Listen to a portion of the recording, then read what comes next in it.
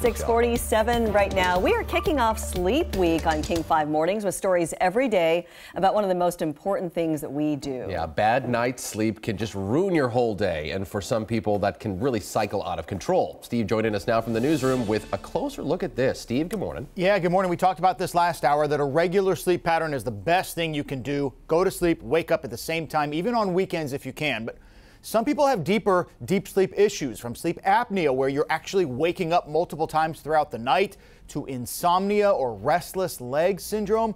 Dr. Morris Chang is a pulmonologist and sleep specialist at Swedish Hospital. He says there are about 100 disorders, some of them with severe implications.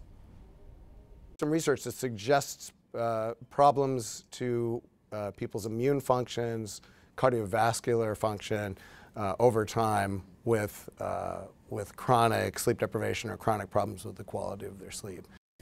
Dr. Chang says if you're feeling tired all the time, you should get checked out. Even if you feel like, well, that's normal, got the job, got the spouse, got the kids, it may not be normal. One last thing, he said, it's not a myth. Using your cell phone right before you try to go to sleep absolutely prevents you from doing so. So stop using it at least an hour before you close your eyes. And I'm not directing that at anyone in particular, like my wife. I'm just saying this is what the doctor says to do. Guys, back Hopefully to you. she's watching this morning. Hopefully she's not.